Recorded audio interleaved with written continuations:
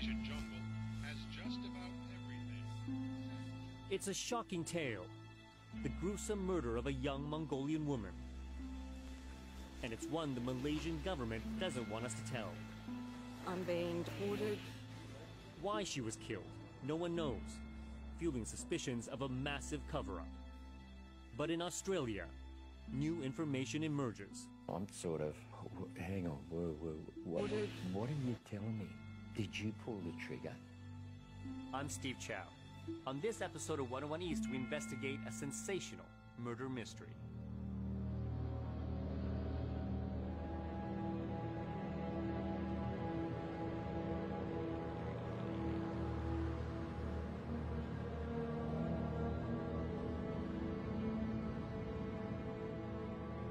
On the night of the 19th of October 2006, Altantuya was bundled into an unmarked car.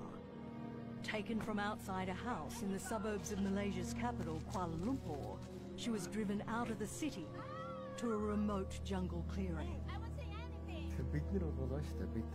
What happened was just like in the movies. I've seen such terrible things only in the movies. But this time, the movie became my reality. Somewhere between 10 p.m. and 1 a.m., Altantuya was shot in the head with a high-powered semi-automatic weapon. Military-grade explosives were then strapped to her body and detonated.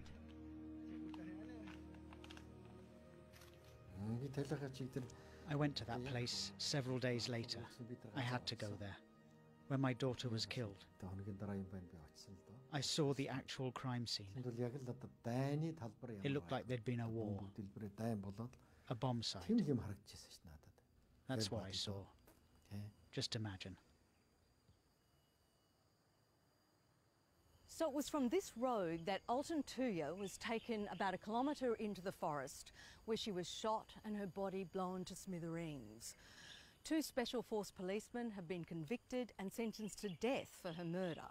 But more than 8 years later, there are still so many unanswered questions about what happened that night and why she was killed. The convicted murderers were Azila Hadri and Cyril Azza Umar. They were members of an elite protection squad, their job to guard Malaysia's top leaders. Why they would murder the young Mongolian woman remains a mystery. And with no motive ever established, speculation is rife others were involved and are being protected at the highest level of government. The number one question on everyone's mind is motive. Everyone wants to know who ordered it. Because these 2 officers who have been found guilty beyond reasonable doubt now didn't even know her. You know, they had no reason to have hurt her in any way.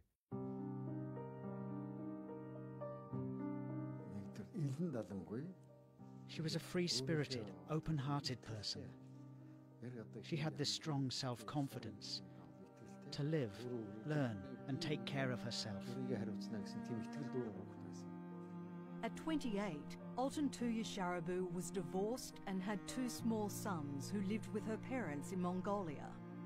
With a talent for languages, she travelled the world as an interpreter. In 2006, she was bound for Malaysia.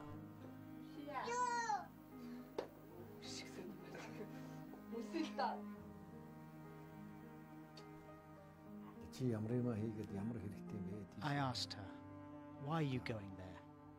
Do you have any particular work there? Do you know anyone there? She said, I've met this big boss there.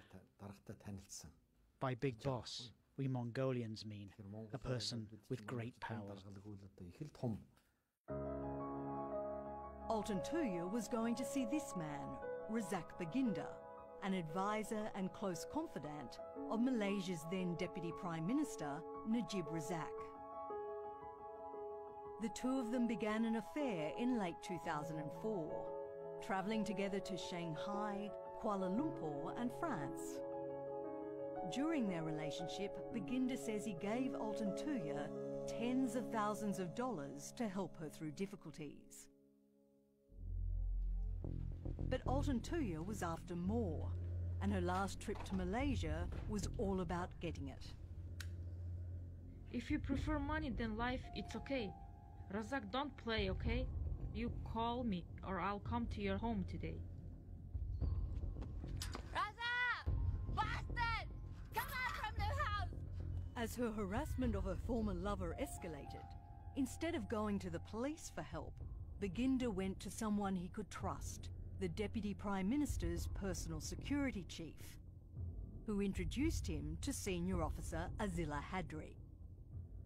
In an affidavit, Baginda says Azila boasted he'd killed people in the past and said he could fix the problem. Baginda says he warned the officer not to do anything untoward.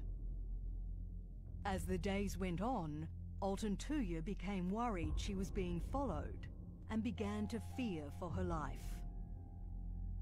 On the afternoon before she was murdered, she went to the police to make an official report. I'm just a normal girl trying to meet my lover who lied to me, who promised me many things, but now wants to put me in jail or kill. Maybe it's my fault to blackmail him, but I have my own problem because of his lies. If something happened to me, please check with this person.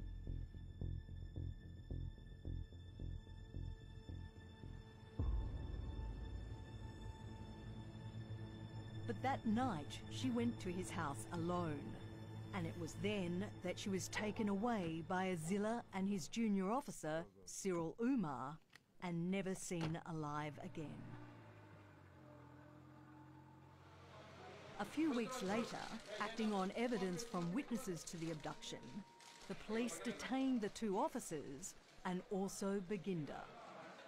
Her former lover was charged with abetting the murder. But during his trial, a key witness became concerned that crucial evidence was being suppressed. Today we witnessed another episode of a consistent pattern of abuse of power. He took what he knew to the then opposition leader, Anwar Ibrahim. Recently, one of the witnesses in the Altantuya trial approached us with detailed information of events connected to her disappearance and murder. The information was shocking. I was arrested under 302. The witness was Bala, a private investigator hired by Baginda to protect his family against Altantuya. The alleged information documented in a statutory declaration. Among the most explosive allegations were that the Deputy Prime Minister had also had an affair with Altantuya and had introduced Baginda to her at a diamond exhibition in Singapore, that the three of them had dined together in Paris, and that Altantuya was promised $500,000 commission for assisting in a controversial submarine deal with the French. That evening, the Deputy Prime Minister fronted the media at Parliament House. I never met her at all. I'm not worried because the truth will prevail. And I believe in the system. I believe that I've not done anything wrong. So therefore, there's nothing to be worried about. Life goes on. Then the next morning, in an extraordinary turn of events, Bala fully retracted his statement, declaring it inaccurate and not the truth, and that he'd been compelled to sign it. He then mysteriously disappeared, leaving lawyer Amerik Sidhu, who drafted the original statement, bewildered. My initial response was, this is total rubbish, because he had spent a long time with me, going through everything piece by piece. So when the phrase under duress was used, I was convinced there's somebody else behind it. Amerik had to wait more than 2.5 years to find out what happened. Bala telephoned me from Kashmir. The first thing he said was basically, sorry boss, I've caused you a lot of trouble. The two finally met up again in Singapore, Bala telling Amerik he stood by everything in his original statement. Is there anything in the first SD which you said which is not true? No, nothing. The PI then recounted how he was intimidated into changing it. First by a good friend of the Deputy Prime Minister's wife, and then by Najib Razak's younger brother. Army intelligence was waiting in front of my house, he said. They're already watching your house, he said. The Malayman asked me whether you are married. I said yes. Do you love your family? I said yes. You love your family, just follow instruction, just follow him. Everything will be okay.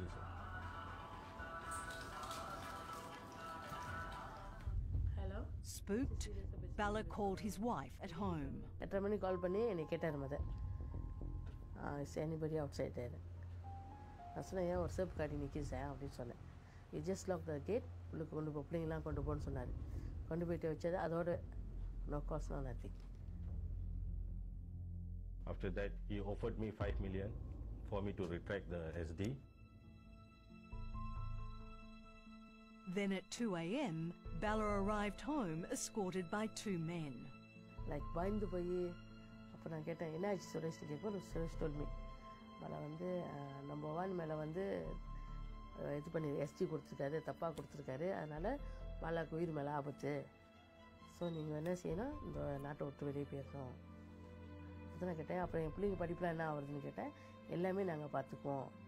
இப்போ நான் சொன்னால் எப்படி நாங்கள் survive பண்ணுறதுன்னு கேட்கும்போது பாலாவுக்கு வந்து 20,000 வெள்ளி சம்பளமோ 5 மில்லியனும் offer பண்ணியிருக்காங்க அப்படின்னு. யார் ஆஃபர் பண்ணுன்னு கேட்டதுக்கு நஜீப்னு சொல்லி சொன்னார். Bala and his family were escorted out of the country the next morning. They say go for holiday, for few months, not for 5 years. They say only for until PM, Najib come PM, you will come back. How many months? Not even 1 year. Now 5 years, man.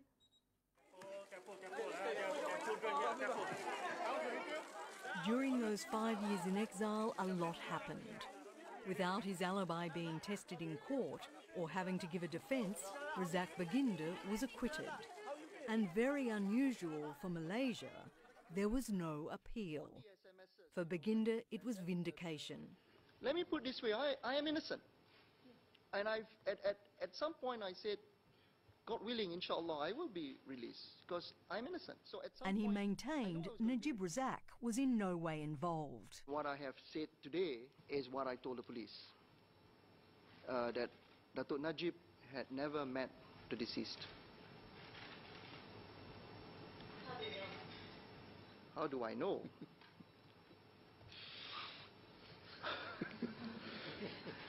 It's like asking me, I mean, I know. Okay? I know. 6 months after Baginda's acquittal, Najib Razak was sworn in as Prime Minister. But his leadership would be haunted by questions surrounding Altantuya's murder and the claim she was owed money from a controversial submarine deal. The billion-dollar purchase of 2 Scorpene submarines from the French was signed in 2002 by Najib Razak when he was Defence Minister. Baginda, who brokered the deal, insists Altantuya was never involved. The purported deal was signed in June 2002. I first met the deceased November or December 2004. That's almost a 2-year lapsed. So I just failed to see the connection, but yet it still went on and on and on. These are the lies these are the lies. But Baginda's connection with the deal didn't stop when it was signed.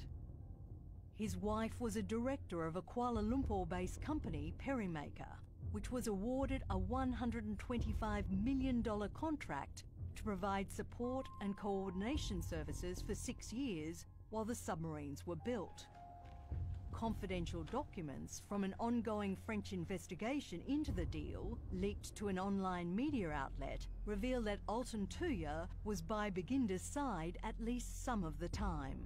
There were receipts and air travel documents of both Razak Baginda and Altantuya. She had travelled to Macau, she had travelled to Hong Kong and to Paris with Baginda. The link with Altantuya in the Scorpion submarine may have been informal, at the least. But it did not preclude the fact that she may have known many of the details of the procurement. In 2009, Cynthia Gabriel was head of the Malaysian anti-corruption NGO Shah Alam that filed a complaint about Perimaker with French authorities and sparked the investigation. The company was formed only a few months prior to the submarine deal. Parimeka was formed purely and solely to receive the money, which we believe are kickbacks. The French investigation into bribery and kickbacks is also looking into other companies that appear to have benefited from the deal, including one linked to Baginda and his father. Some companies formed that Malaysians had no clue about if the French probe had not taken place. And we're not talking about a few 100,000 or 1 million or 2 million. We're talking about hundreds of millions actually being funneled into these companies. And document 97 clearly states who are the main beneficiaries, and it goes back to the political party that's in power. Cynthia Gabriel has received death threats as a result of her work, but she's not about to retreat, going so far as to question the role of Prime Minister Najib Razak. He certainly knows about the submarine deal because he signed it, so he cannot absolve himself of responsibility. He is responsible. He is fully responsible for the Skopin submarine deal. Based on the French documents, Cynthia is also convinced the Prime Minister would have known of Altantuya. Even if he had never met her, he would have known what was her role, what was her relationship. He would have known who she was. Despite repeated requests, Prime Minister Najib Razak declined to be interviewed for this program. But an email response from his office reiterated he had no link whatsoever with the deceased, that there was no wrongdoing on his part in the purchase of the submarines, and that allegations to the contrary are entirely false smears motivated by political gain.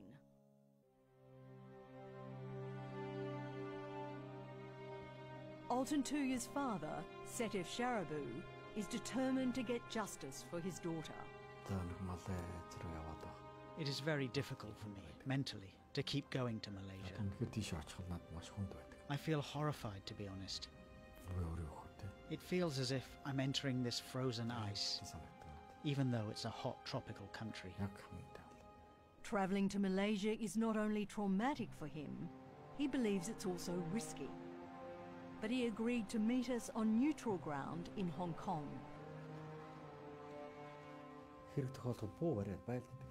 It's clear their aim was to kill my daughter. My daughter did nothing bad to this country. Maybe she made someone furious or mad, but she wasn't a terrorist. She didn't kill anybody. She didn't illegally cross borders. There must be a huge amount of money, power, and possibly crucial operations behind this. It's obvious. Ram Karpal Singh is an opposition MP and the lawyer representing Mr. Sharabu in his civil case against the two convicted security officers, the Malaysian government and Razak Baginda. For me, the entire purpose of this case is to find out motive. That's my ultimate goal as far as I'm concerned. And we would not be intimidated by any quarter, that's for sure. How are you? Mr. Sharabu has waited 8 years for the criminal process to end so his civil proceedings can begin. He's hoping he'll finally find the truth behind his daughter's death.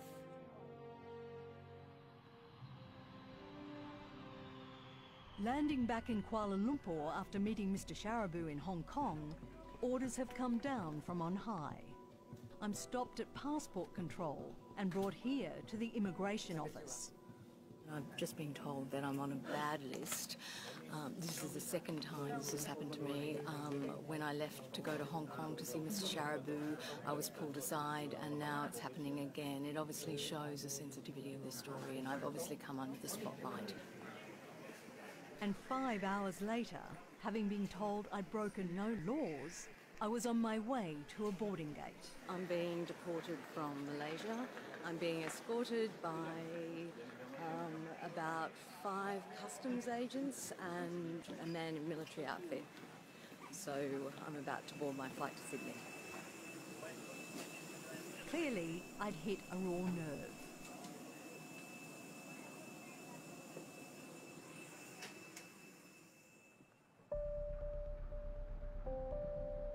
But back in Australia, our investigation didn't stop. Inside the high security section of this immigration detention centre in Sydney is none other than Cyril Azza Umar, one of the security officers found guilty of Altantuya's murder.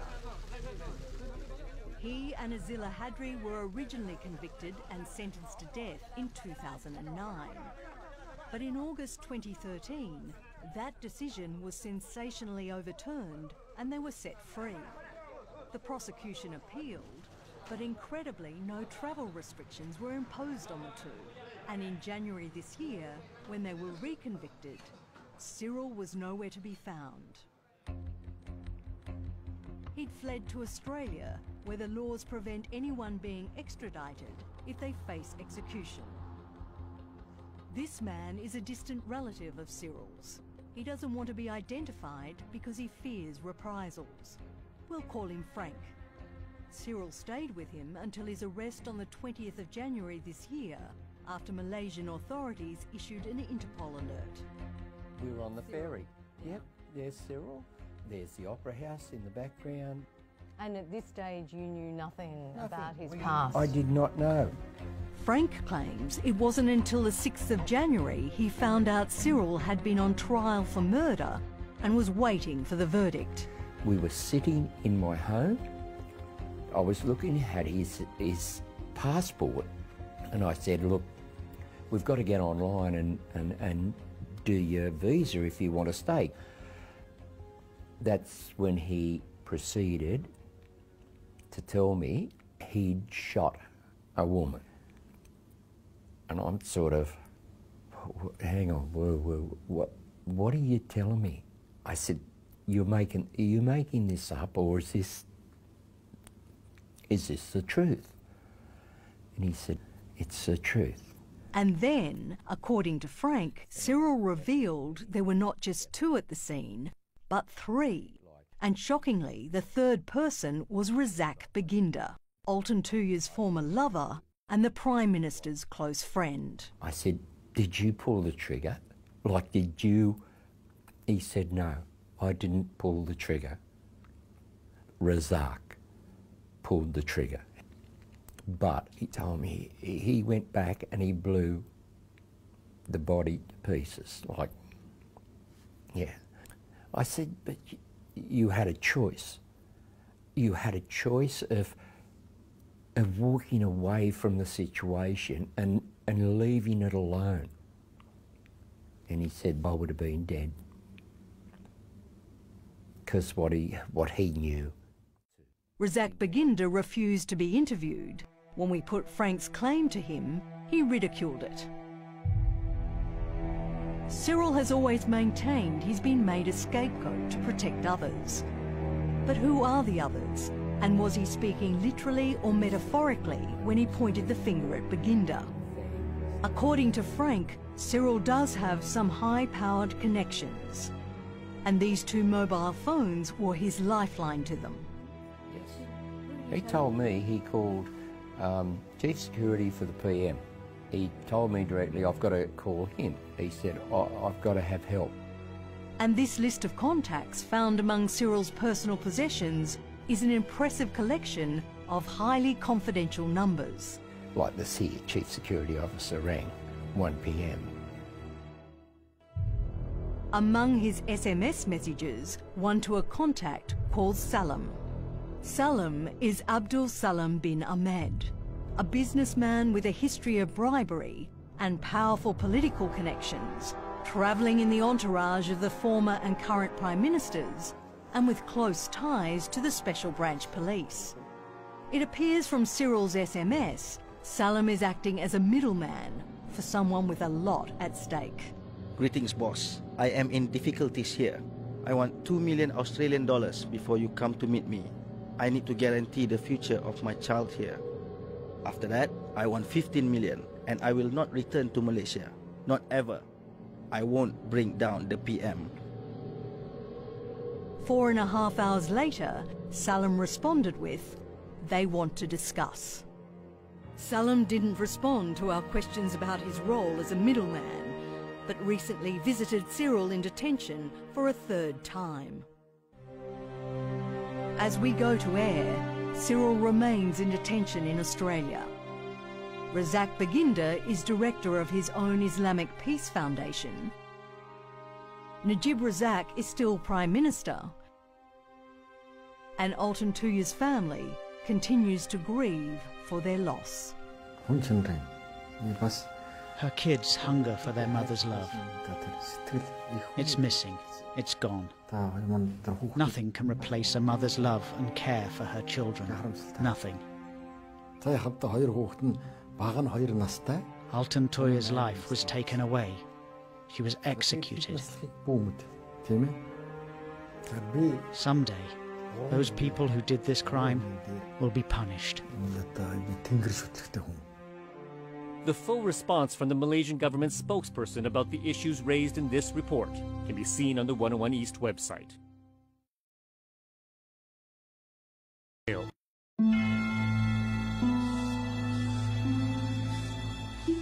murder case of Altantuya Sharibu, a 28-year-old Mongolian translator whose body was blown to bits in the Malaysian jungle, has just about everything.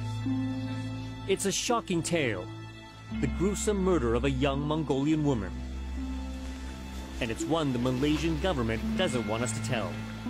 I'm being deported.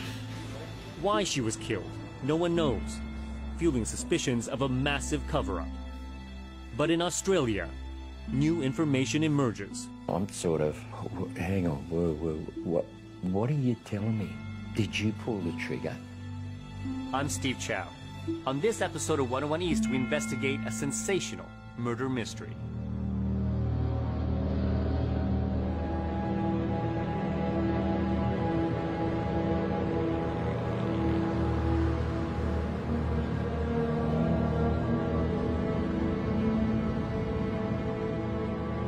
On the night of the 19th of October 2006, Altantuya Sharibu was bundled into an unmarked car. Taken from outside a house in the suburbs of Malaysia's capital, Kuala Lumpur, she was driven out of the city to a remote jungle clearing.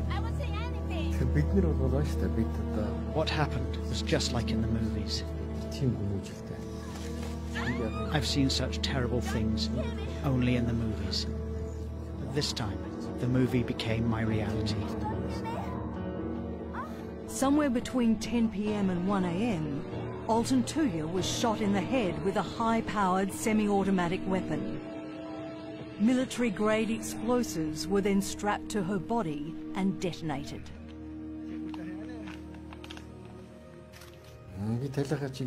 I went to that place several days later. I had to go there, where my daughter was killed. I saw the actual crime scene. It looked like there'd been a war. A bomb site. That's what I saw. Just imagine. So it was from this road that Altantuya was taken about a kilometre into the forest, where she was shot and her body blown to smithereens.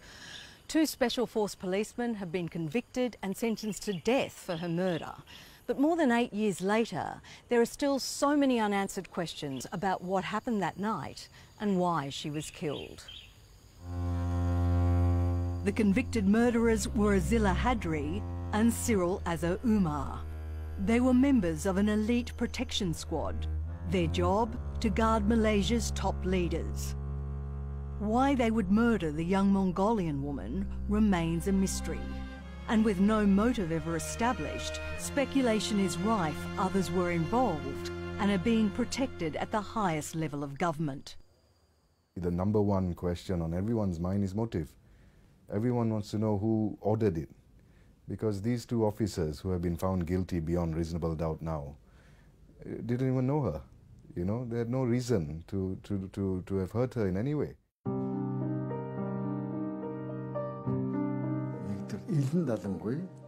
She was a free-spirited, open-hearted person.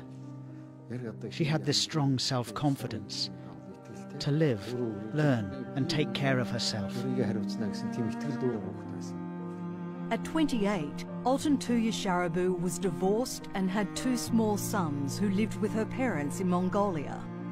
With a talent for languages, she travelled the world as an interpreter.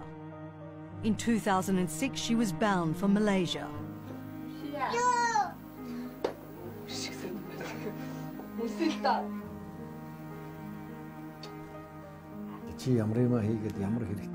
I asked her, why are you going there? Do you have any particular work there? Do you know anyone there? She said, I've met this big boss there. By big boss, we Mongolians mean a person with great power. Altantuya was going to see this man, Razak Baginda, an advisor and close confidant of Malaysia's then Deputy Prime Minister, Najib Razak. The two of them began an affair in late 2004, travelling together to Shanghai, Kuala Lumpur and France. During their relationship, Baginda says he gave Altantuya tens of thousands of dollars to help her through difficulties. But Altantuya was after more, and her last trip to Malaysia was all about getting it. If you prefer money than life, it's okay. Razak, don't play, okay? You call me or I'll come to your home today. Razak! Bastard! Come out from the house!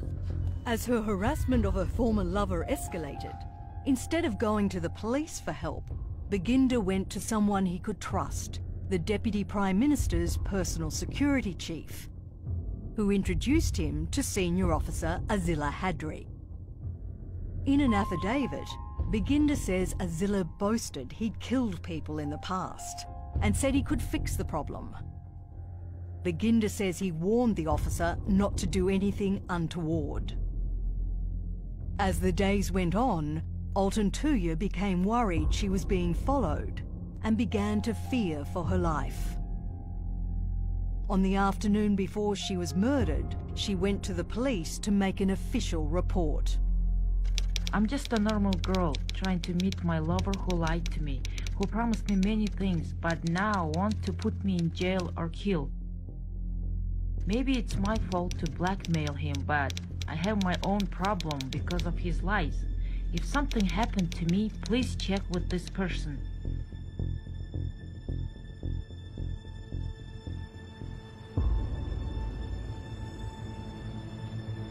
But that night, she went to his house alone. And it was then that she was taken away by Azila and his junior officer, Cyril Umar, and never seen alive again. A few weeks later, acting on evidence from witnesses to the abduction, the police detained the two officers and also Baginda.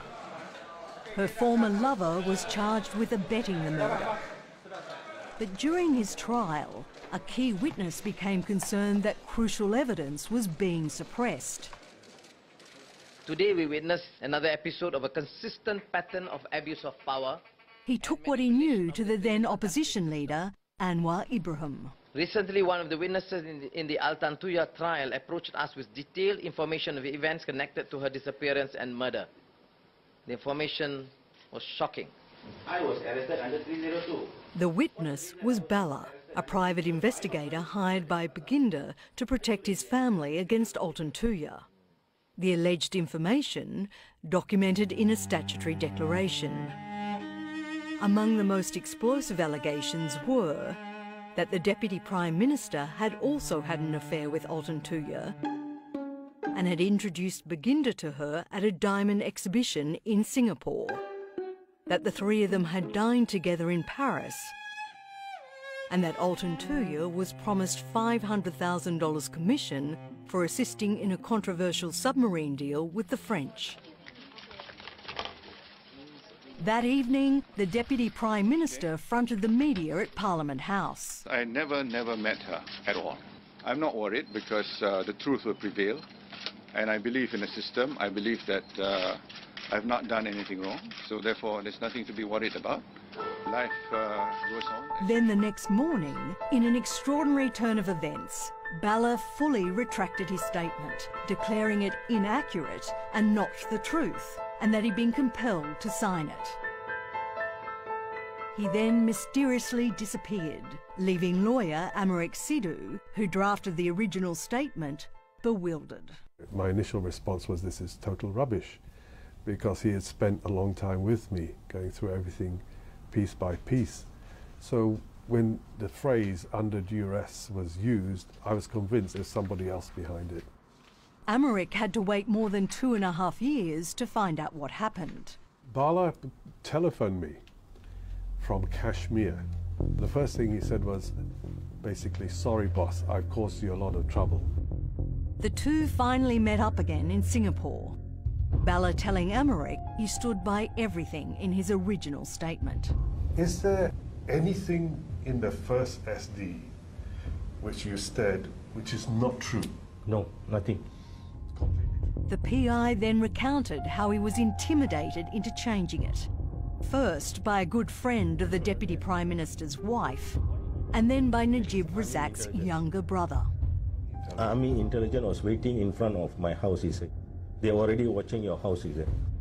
And the Malay man asked me whether you are married. I said yes. Do you love your family? I said yes. If you love your family, just follow instruction, just follow him. Everything will be okay, he said. Hello? Spooked, Bala called his wife at home. At the many call Bani and he get her mother. Is anybody outside there? That's why I was up cutting the kids out. You just lock the gate, look on the playing lamp on the bones on that. Contribute to each other, no cost, no nothing. After that, he offered me 5 million for me to retract the SD.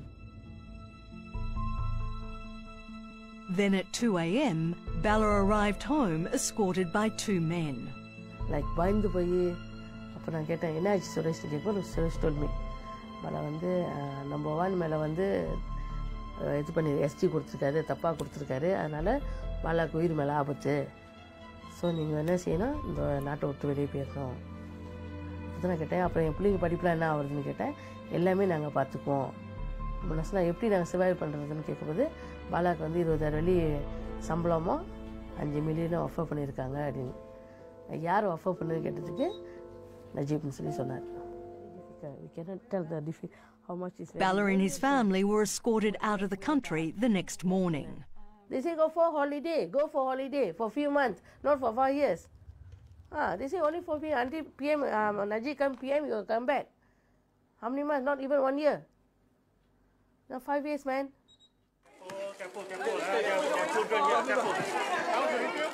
During those 5 years in exile, a lot happened. Without his alibi being tested in court or having to give a defence, Razak Baginda was acquitted. And very unusual for Malaysia, there was no appeal. For Baginda, it was vindication. Let me put it this way, I am innocent. And at some point I said, God willing, inshallah, I will be released because I'm innocent. So at some and he point, maintained Najib Razak was in no way involved. What I have said today is what I told the police. That Datuk Najib had never met the deceased. How do I know?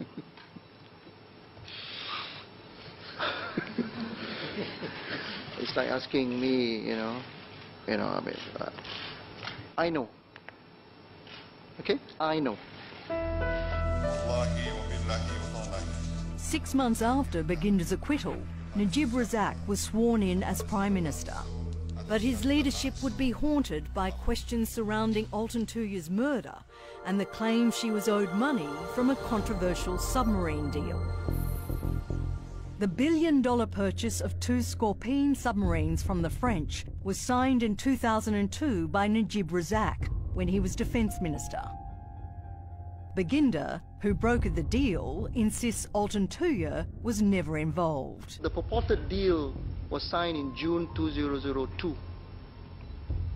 I first met the deceased November or December 2004. That's almost a 2-year lapsed.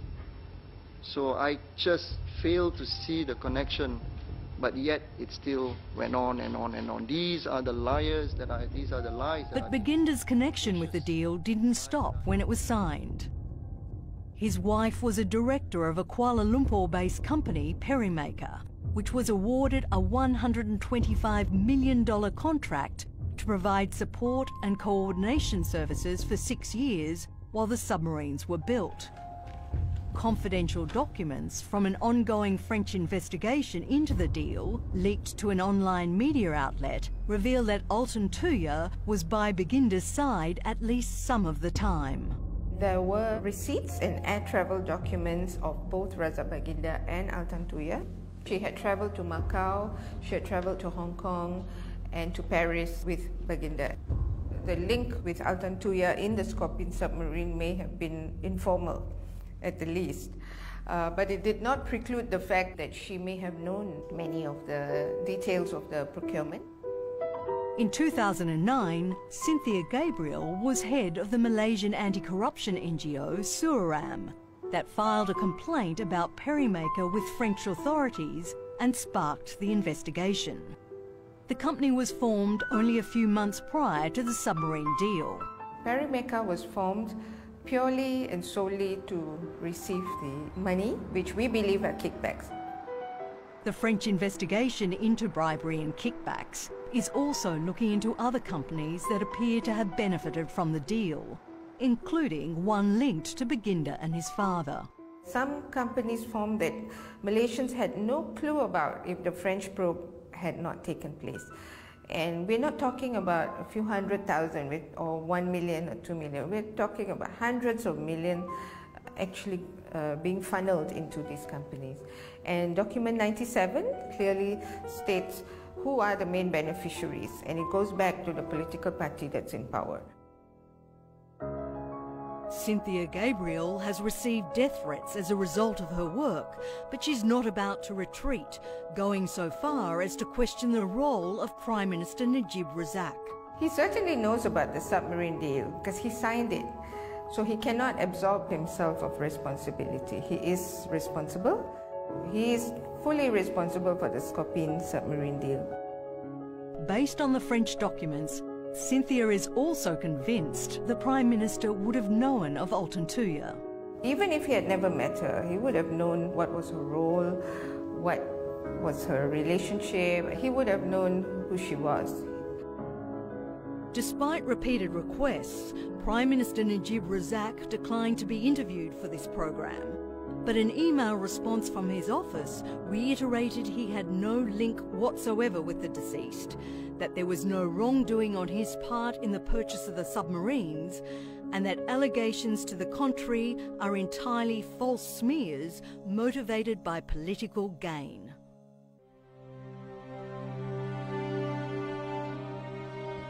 Altantuya's father, Setif Sharabu, is determined to get justice for his daughter.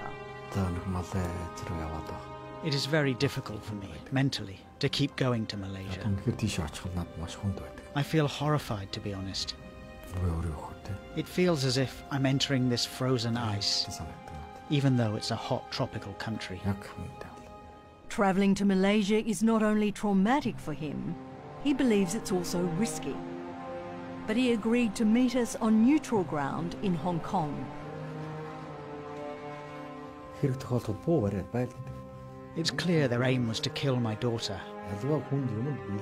My daughter did nothing bad to this country. Maybe she made someone furious or mad, but she wasn't a terrorist. She didn't kill anybody. She didn't illegally cross borders. There must be a huge amount of money, power, and possibly crucial operations behind this. It's obvious. Ram Karpal Singh is an opposition MP and the lawyer representing Mr. Sharabu in his civil case against the two convicted security officers, the Malaysian government and Razak Baginda. For me, the entire purpose of this case is to find out motive. That's my ultimate goal as far as I'm concerned.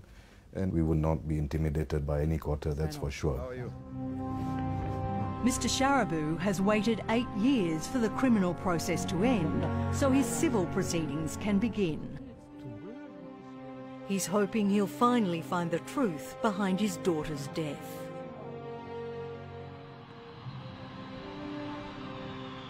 Landing back in Kuala Lumpur after meeting Mr. Sharibu in Hong Kong, orders have come down from on high. I'm stopped at passport control and brought here to the immigration office. I've just been told that I'm on a bad list. This is the second time this has happened to me. When I left to go to Hong Kong to see Mr. Sharibu, I was pulled aside, and now it's happening again. It obviously shows the sensitivity of this story, and I've obviously come under the spotlight. And 5 hours later, having been told I'd broken no laws, I was on my way to a boarding gate. I'm being deported from Malaysia. I'm being escorted by about 5 customs agents and a man in military outfit. So I'm about to board my flight to Sydney. Clearly, I'd hit a raw nerve.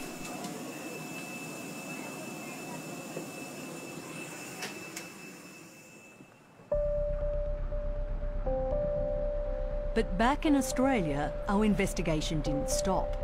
Inside the high security section of this immigration detention centre in Sydney is none other than Cyril Azza Umar, one of the security officers found guilty of Altantuya's murder. He and Azila Hadri were originally convicted and sentenced to death in 2009. But in August 2013, that decision was sensationally overturned and they were set free. The prosecution appealed, but incredibly no travel restrictions were imposed on the two. And in January this year, when they were reconvicted, Cyril was nowhere to be found. He'd fled to Australia, where the laws prevent anyone being extradited if they face execution. This man is a distant relative of Cyril's. He doesn't want to be identified because he fears reprisals. We'll call him Frank. Cyril stayed with him until his arrest on the 20th of January this year, after Malaysian authorities issued an Interpol alert. We were on the ferry. Yep, there's Cyril. There's the Opera House in the background. And at this stage you knew nothing about his past? I did not know. Frank claims it wasn't until the 6th of January he found out Cyril had been on trial for murder and was waiting for the verdict. We were sitting in my home. I was looking at his passport and I said, look, we've got to get online and do your visa if you want to stay. That's when he proceeded to tell me he'd shot a woman. And I'm sort of, hang on, what are you telling me? I said, are you making this up, or is this the truth? And he said, it's the truth. And then, according to Frank, Cyril revealed there were not just 2 at the scene, but 3. And shockingly, the 3rd person was Razak Baginda, Altantuya's former lover and the Prime Minister's close friend. I said, did you pull the trigger? Like, did you? He said, no, I didn't pull the trigger. Razak pulled the trigger.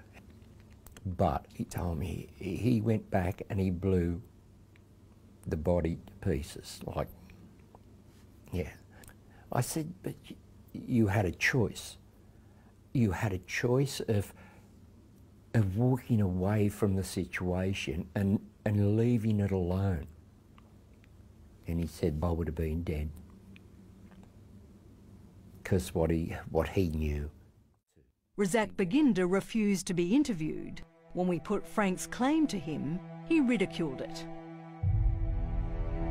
Cyril has always maintained he's been made a scapegoat to protect others. But who are the others? And was he speaking literally or metaphorically when he pointed the finger at Baginda? According to Frank, Cyril does have some high-powered connections. And these 2 mobile phones were his lifeline to them. He told me he called Chief Security for the PM. He told me directly, I've got to call him. He said, I've got to have help. And this list of contacts found among Cyril's personal possessions is an impressive collection of highly confidential numbers. Like the Chief Security Officer rang 1 PM. Among his SMS messages, one to a contact called Salam. Salam is Abdul Salam bin Ahmed, a businessman with a history of bribery and powerful political connections, travelling in the entourage of the former and current Prime Ministers and with close ties to the Special Branch Police. It appears from Cyril's SMS, Salam is acting as a middleman for someone with a lot at stake. Greetings, boss. I am in difficulties here. I want 2 million Australian dollars before you come to meet me. I need to guarantee the future of my child here. After that, I want 15 million and I will not return to Malaysia. Not ever. I won't bring down the PM. 4.5 hours later, Salam responded with, "They want to discuss." Salam didn't respond to our questions about his role as a middleman, but recently visited Cyril in detention for a third time. As we go to air, Cyril remains in detention in Australia. Razak Baginda is director of his own Islamic Peace Foundation. Najib Razak is still Prime Minister. And Altantuya's family continues to grieve for their loss. Her kids hunger for their mother's love. It's missing. It's gone. Nothing can replace a mother's love and care for her children. Nothing. Altantuya's life was taken away. She was executed. Someday, those people who did this crime will be punished. The full response from the Malaysian government spokesperson about the issues raised in this report can be seen on the 101 East website. The murder case of Altantuya Sharibu, a 28-year-old Mongolian translator whose body was blown to bits in the Malaysian jungle, has just about everything. It's a shocking tale. The gruesome murder of a young Mongolian woman. And it's one the Malaysian government doesn't want us to tell. I'm being deported. Why she was killed, no one knows, fueling suspicions of a massive cover-up. But in Australia, new information emerges. I'm sort of, hang on, what are you telling me? Did you pull the trigger? I'm Steve Chow. On this episode of 101 East, we investigate a sensational murder mystery.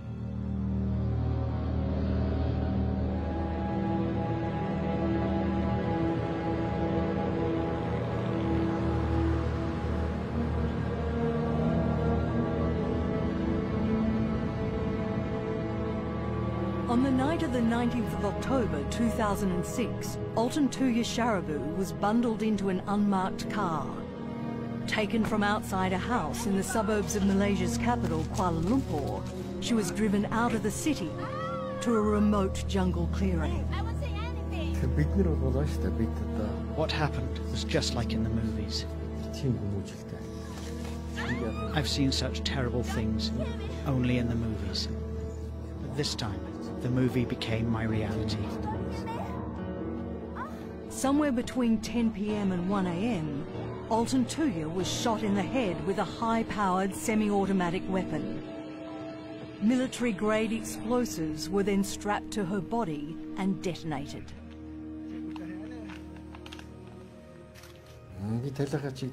I went to that place several days later.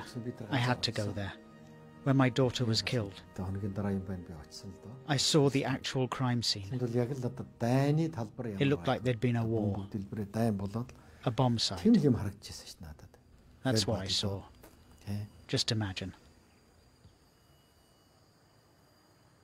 So it was from this road that Altantuya was taken about a kilometre into the forest, where she was shot and her body blown to smithereens. 2 Special Force policemen have been convicted and sentenced to death for her murder. But more than 8 years later, there are still so many unanswered questions about what happened that night and why she was killed.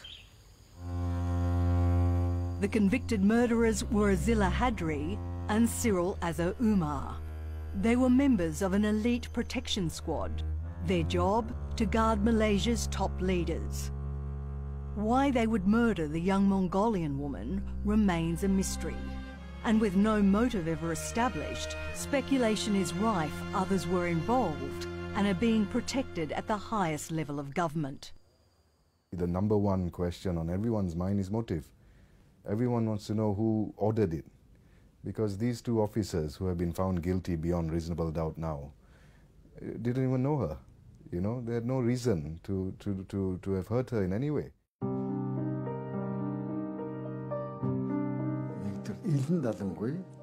She was a free-spirited, open-hearted person.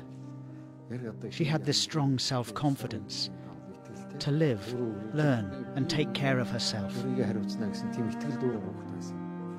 At 28, Altantuya Sharibu was divorced and had two small sons who lived with her parents in Mongolia. With a talent for languages, she travelled the world as an interpreter. In 2006, she was bound for Malaysia.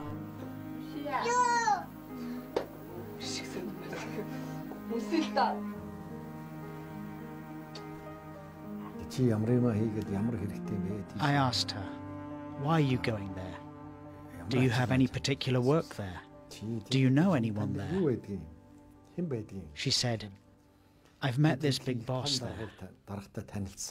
By big boss, we Mongolians mean a person with great power. Altantuya was going to see this man, Razak Baginda, an advisor and close confidant of Malaysia's then Deputy Prime Minister, Najib Razak. The two of them began an affair in late 2004, travelling together to Shanghai, Kuala Lumpur and France. During their relationship, Baginda says he gave Altantuya tens of thousands of dollars to help her through difficulties. But Altantuya was after more, and her last trip to Malaysia was all about getting it. If you prefer money than life, it's okay. Razak, don't play, okay? You call me or I'll come to your home today. Razak! Bastard! Come out from the house! As her harassment of her former lover escalated, instead of going to the police for help, Baginda went to someone he could trust, the Deputy Prime Minister's personal security chief, who introduced him to Senior Officer Azila Hadri. In an affidavit, Baginda says Azila boasted he'd killed people in the past and said he could fix the problem. Baginda says he warned the officer not to do anything untoward.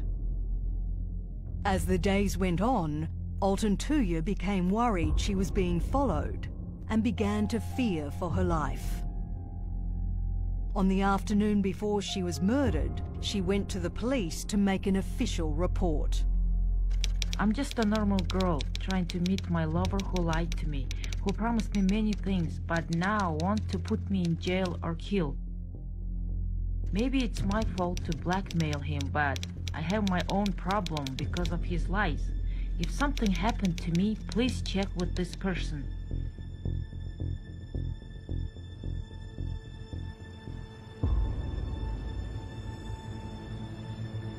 But that night, she went to his house alone. And it was then that she was taken away by Azila and his junior officer, Cyril Umar, and never seen alive again. A few weeks later, acting on evidence from witnesses to the abduction, the police detained the two officers and also Baginda. Her former lover was charged with abetting the murder. But during his trial, a key witness became concerned that crucial evidence was being suppressed. Today we witness another episode of a consistent pattern of abuse of power. He took what he knew to the then opposition leader, Anwar Ibrahim. Recently, one of the witnesses in the Altantuya trial approached us with detailed information of events connected to her disappearance and murder. The information was shocking. I was arrested under 302. The witness was Bala, a private investigator hired by Baginda to protect his family against Altantuya.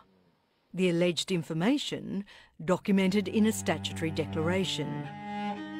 Among the most explosive allegations were that the Deputy Prime Minister had also had an affair with Altantuya and had introduced Baginda to her at a diamond exhibition in Singapore, that the three of them had dined together in Paris, and that Altantuya was promised $500,000 commission for assisting in a controversial submarine deal with the French. That evening, the Deputy Prime Minister fronted the media at Parliament House. I never met her at all. I'm not worried because the truth will prevail, and I believe in the system. I believe that I've not done anything wrong, so therefore there's nothing to be worried about. Life goes on. Then the next morning, in an extraordinary turn of events, Bala fully retracted his statement, declaring it inaccurate and not the truth, and that he'd been compelled to sign it. He then mysteriously disappeared, leaving lawyer Amerik Sidhu, who drafted the original statement, bewildered. My initial response was, this is total rubbish, because he had spent a long time with me, going through everything piece by piece. So when the phrase under duress was used, I was convinced there's somebody else behind it. Amerik had to wait more than 2.5 years to find out what happened. Bala telephoned me from Kashmir. The first thing he said was basically, sorry boss, I've caused you a lot of trouble. The two finally met up again in Singapore, Bala telling Amerik he stood by everything in his original statement. Is there anything in the first SD which you said which is not true? No, nothing. The PI then recounted how he was intimidated into changing it. First by a good friend of the Deputy Prime Minister's wife, and then by Najib Razak's younger brother. Army intelligence was waiting in front of my house, he said. They were already watching your house, he said. And the Malaysian asked me whether you are married. I said yes. Do you love your family? I said yes. If you love your family, just follow instruction, just follow him. Everything will be okay, he said. Hello? Spooked, Bala called his wife at home. At the moment, call me and get her mother. Is anybody outside there? That's why I was up cutting the kids out. You just lock the gate, look on the playing lamp on the bones on that. Contribute to each other, no cost, no nothing. After that, he offered me 5 million for me to retract the SD. Then at 2 a.m, Bala arrived home escorted by 2 men. Like bind the boy, upon I get an energy Suresh to give Suresh told me. But number one, Melavande, it's been ST Kurtaka, Tapa Kurtaka, and Allah, Malakuir Malabate. So, Ninganasina, the NATO to repair now. Then I get a playing party plan now, and get a Elamin and a Patuko. Munasla, Epti and survive under the Kekode, Balakandi, the really Samblama, and Jimilina offer Panirkanga. A yard offer Panirka, Najib Razak. We cannot tell the how much is. Bala and his family were escorted out of the country the next morning. They say go for holiday for a few months, not for 5 years. They say only for until PM, Najib come PM, you come back. How many months? Not even 1 year. Now 5 years, man.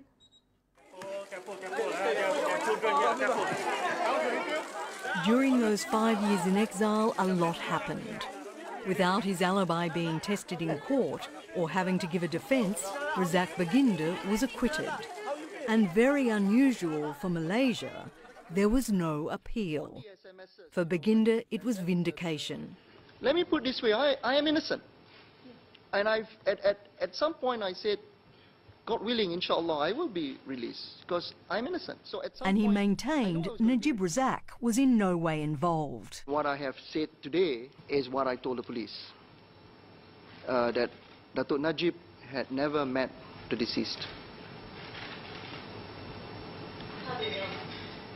How do I know?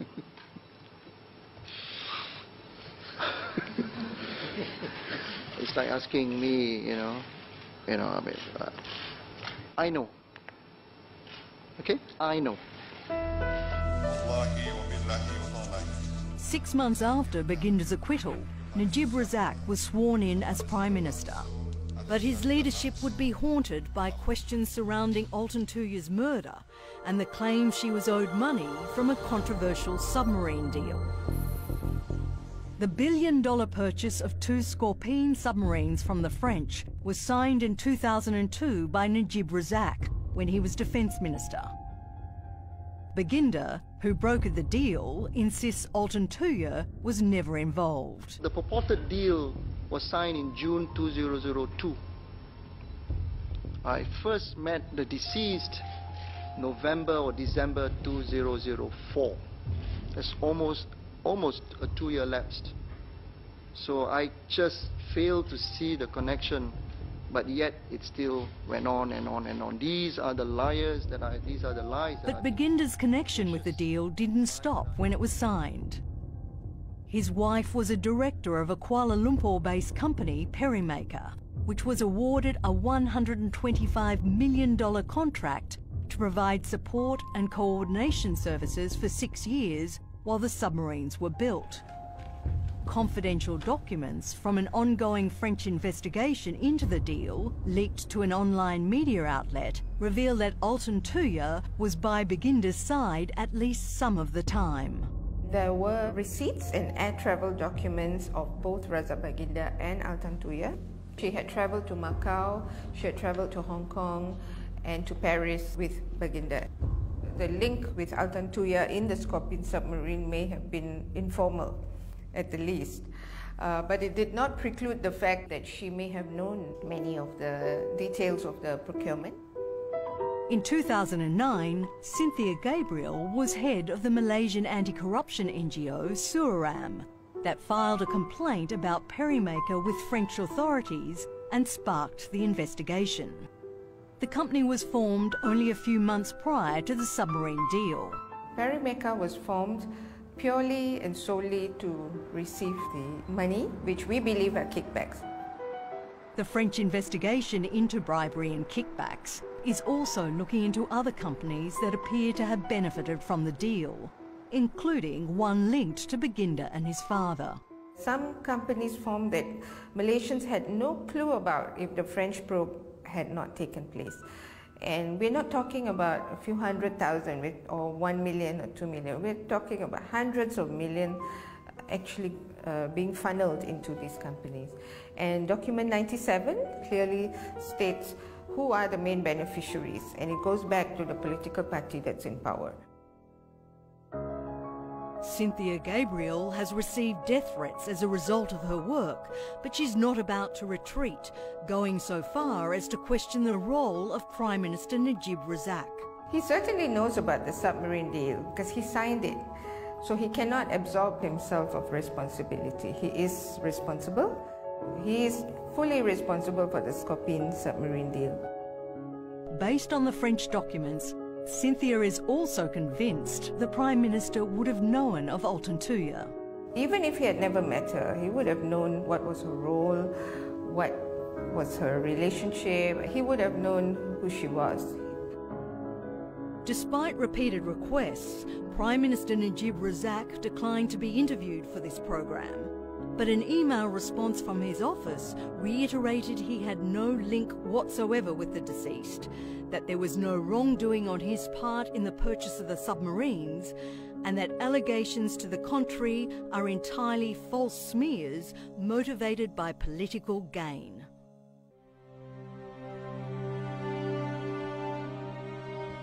Altantuya's father, Setif Sharabu, is determined to get justice for his daughter. It is very difficult for me, mentally, to keep going to Malaysia. I feel horrified, to be honest. It feels as if I'm entering this frozen ice, even though it's a hot tropical country. Travelling to Malaysia is not only traumatic for him, he believes it's also risky. But he agreed to meet us on neutral ground in Hong Kong. It's clear their aim was to kill my daughter. My daughter did nothing bad to this country. Maybe she made someone furious or mad, but she wasn't a terrorist. She didn't kill anybody. She didn't illegally cross borders. There must be a huge amount of money, power, and possibly crucial operations behind this. It's obvious. Ram Karpal Singh is an opposition MP and the lawyer representing Mr. Sharabu in his civil case against the two convicted security officers, the Malaysian government and Razak Baginda.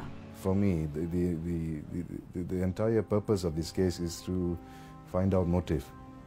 That's my ultimate goal as far as I'm concerned. And we will not be intimidated by any quarter, that's for sure. How are you? Mr. Sharabu has waited 8 years for the criminal process to end so his civil proceedings can begin. He's hoping he'll finally find the truth behind his daughter's death.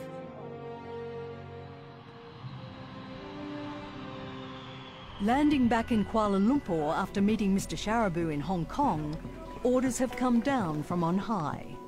I'm stopped at passport control and brought here to the immigration office. I've just been told that I'm on a bad list. This is the second time this has happened to me. When I left to go to Hong Kong to see Mr. Sharabu, I was pulled aside, and now it's happening again. It obviously shows the sensitivity of this story, and I've obviously come under the spotlight. And 5 hours later, having been told I'd broken no laws, I was on my way to a boarding gate. I'm being deported from Malaysia. I'm being escorted by about 5 customs agents and a man in military outfit. So I'm about to board my flight to Sydney. Clearly, I'd hit a raw nerve.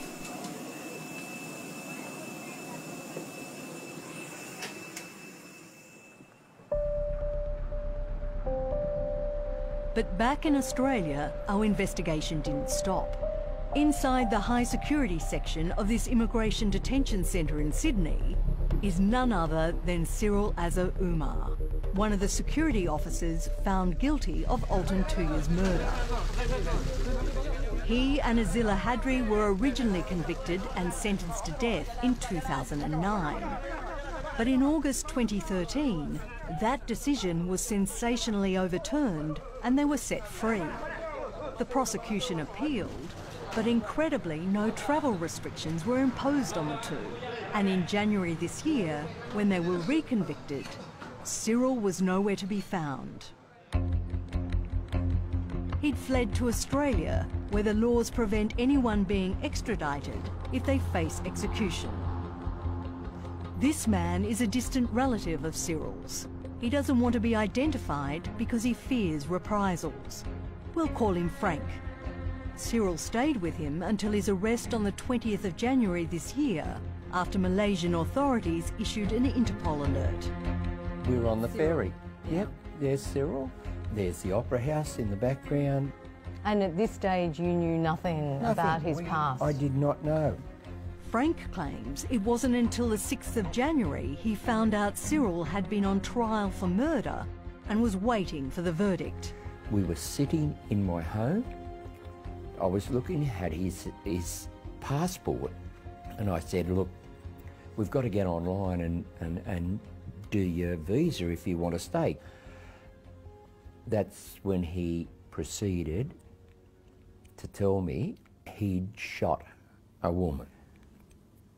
And I'm sort of, hang on, what are you telling me? I said, are you making this up, or is this the truth? And he said, it's the truth. And then, according to Frank, Cyril revealed there were not just 2 at the scene, but 3. And shockingly, the third person was Razak Baginda, Altantuya's former lover and the Prime Minister's close friend. I said, did you pull the trigger? Like, did you?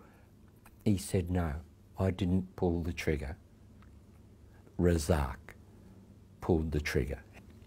But he told me he went back and he blew the body to pieces, like, yeah. I said, but you had a choice. You had a choice of walking away from the situation and and leaving it alone. And he said I would have been dead. Because what he knew. Razak Baginda refused to be interviewed. When we put Frank's claim to him, he ridiculed it. Cyril has always maintained he's been made a scapegoat to protect others. But who are the others? And was he speaking literally or metaphorically when he pointed the finger at Baginda? According to Frank, Cyril does have some high-powered connections. And these two mobile phones were his lifeline to them. He told me he called Chief Security for the PM. He told me directly, I've got to call him. He said, I've got to have help. And this list of contacts found among Cyril's personal possessions is an impressive collection of highly confidential numbers.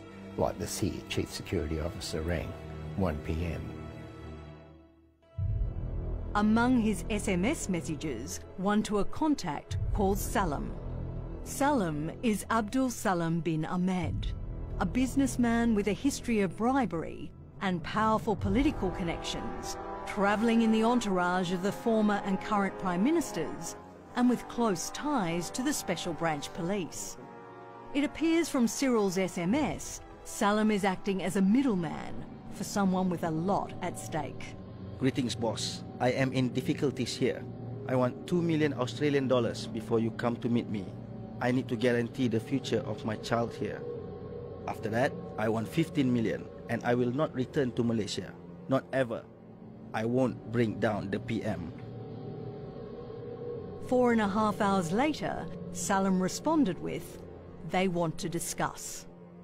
Salam didn't respond to our questions about his role as a middleman, but recently visited Cyril in detention for a third time. As we go to air, Cyril remains in detention in Australia. Razak Baginda is director of his own Islamic Peace Foundation. Najib Razak is still Prime Minister. And Altantuya's family continues to grieve for their loss. Her kids hunger for their mother's love. It's missing. It's gone. Nothing can replace a mother's love and care for her children. Nothing. Altantuya's life was taken away. She was executed. Someday, those people who did this crime will be punished. The full response from the Malaysian government spokesperson about the issues raised in this report can be seen on the 101 East website. The murder case of Altantuya Sharibu, a 28-year-old Mongolian translator whose body was blown to bits in the Malaysian jungle, has just about everything. It's a shocking tale. The gruesome murder of a young Mongolian woman. And it's one the Malaysian government doesn't want us to tell. I'm being deported. Why she was killed, no one knows, fueling suspicions of a massive cover-up. But in Australia, new information emerges. I'm sort of, hang on, what are you telling me? Did you pull the trigger? I'm Steve Chow. On this episode of 101 East, we investigate a sensational murder mystery.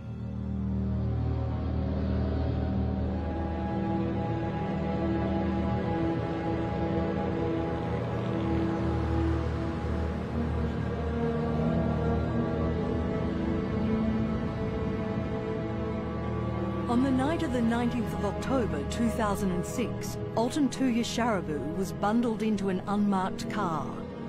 Taken from outside a house in the suburbs of Malaysia's capital, Kuala Lumpur, she was driven out of the city to a remote jungle clearing. What happened was just like in the movies. I've seen such terrible things only in the movies. But this time, the movie became my reality. Somewhere between 10 PM and 1 AM, Altantuya was shot in the head with a high-powered semi-automatic weapon. Military-grade explosives were then strapped to her body and detonated.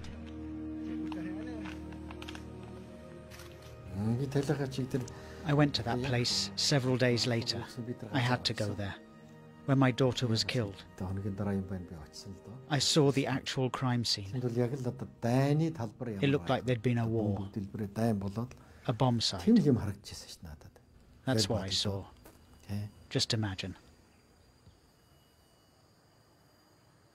So it was from this road that Altantuya was taken about a kilometre into the forest, where she was shot and her body blown to smithereens. 2 Special Force policemen have been convicted and sentenced to death for her murder. But more than 8 years later, there are still so many unanswered questions about what happened that night and why she was killed. The convicted murderers were Azila Hadri and Cyril Azza Umar. They were members of an elite protection squad. Their job, to guard Malaysia's top leaders. Why they would murder the young Mongolian woman remains a mystery. And with no motive ever established, speculation is rife others were involved and are being protected at the highest level of government. The number one question on everyone's mind is motive. Everyone wants to know who ordered it. Because these 2 officers who have been found guilty beyond reasonable doubt now didn't even know her. You know, they had no reason to have hurt her in any way.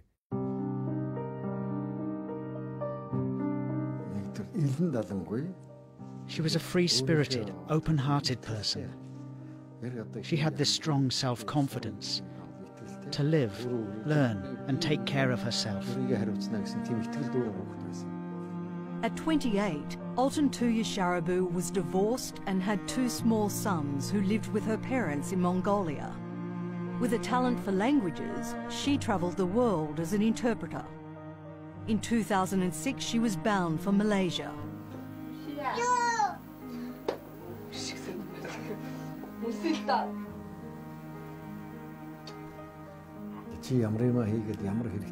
I asked her, "Why are you going there?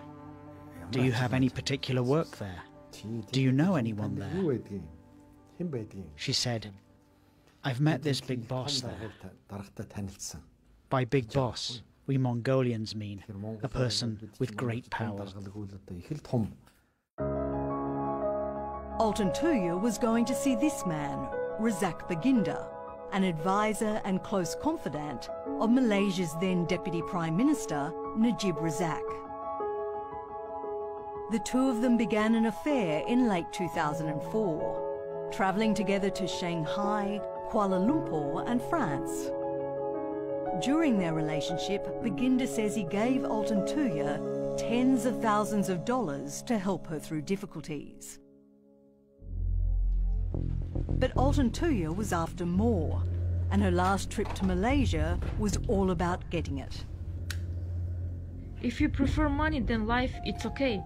Razak, don't play, okay? You call me or I'll come to your home today. Razak! Bastard! Come out from the house! As her harassment of her former lover escalated, instead of going to the police for help, Baginda went to someone he could trust, the Deputy Prime Minister's personal security chief, who introduced him to Senior Officer Azila Hadri. In an affidavit, Baginda says Azila boasted he'd killed people in the past and said he could fix the problem. Baginda says he warned the officer not to do anything untoward. As the days went on, Altantuya became worried she was being followed and began to fear for her life. On the afternoon before she was murdered, she went to the police to make an official report. I'm just a normal girl trying to meet my lover who lied to me, who promised me many things, but now wants to put me in jail or kill. Maybe it's my fault to blackmail him, but I have my own problem because of his lies. If something happened to me, please check with this person.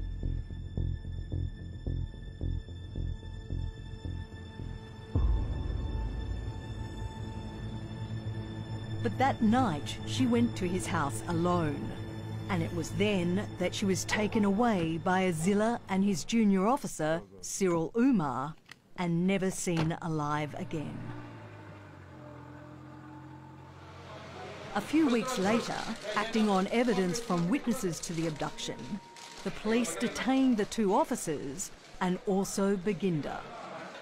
Her former lover was charged with abetting the murder. But during his trial, a key witness became concerned that crucial evidence was being suppressed. Today we witness another episode of a consistent pattern of abuse of power. He took what he knew to the then opposition leader, Anwar Ibrahim. Recently, one of the witnesses in the Altantuya trial approached us with detailed information of events connected to her disappearance and murder. The information was shocking. I was arrested under 302. The witness was Bala, a private investigator hired by Baginda to protect his family against Altantuya. The alleged information documented in a statutory declaration. Among the most explosive allegations were that the Deputy Prime Minister had also had an affair with Altantuya and had introduced Baginda to her at a diamond exhibition in Singapore, that the three of them had dined together in Paris, and that Altantuya was promised $500,000 commission for assisting in a controversial submarine deal with the French. That evening, the Deputy Prime Minister fronted the media at Parliament House. I never met her at all. I'm not worried because the truth will prevail, and I believe in the system. I believe that I've not done anything wrong, so therefore there's nothing to be worried about. Life goes on. Then the next morning, in an extraordinary turn of events, Bala fully retracted his statement, declaring it inaccurate and not the truth, and that he'd been compelled to sign it.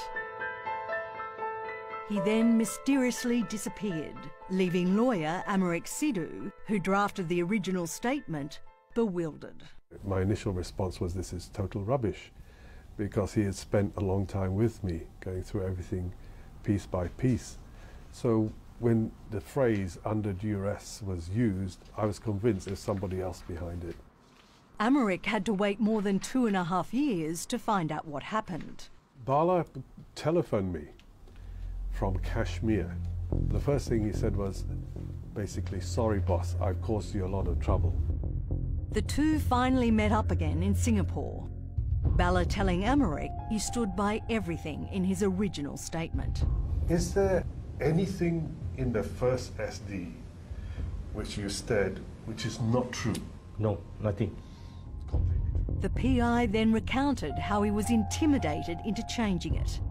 First by a good friend of the Deputy Prime Minister's wife, and then by Najib Razak's younger brother. Army intelligence was waiting in front of my house, he said. They were already watching your house, he said. And the Malaysian asked me whether you are married. I said yes.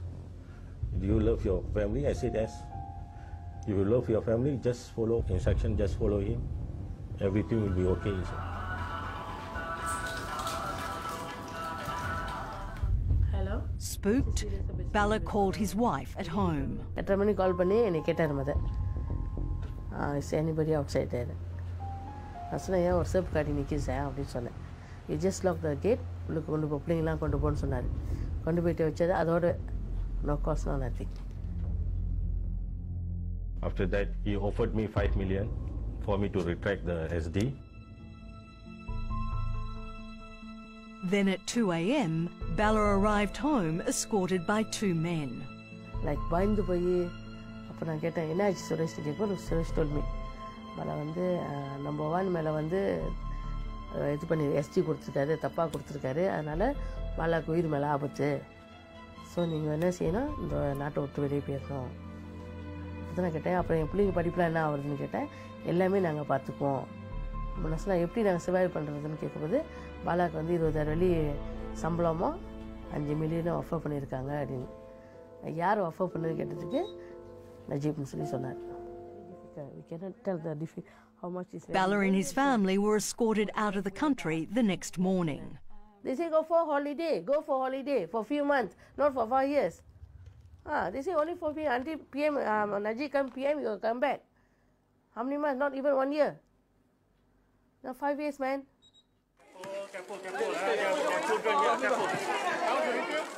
During those 5 years in exile, a lot happened.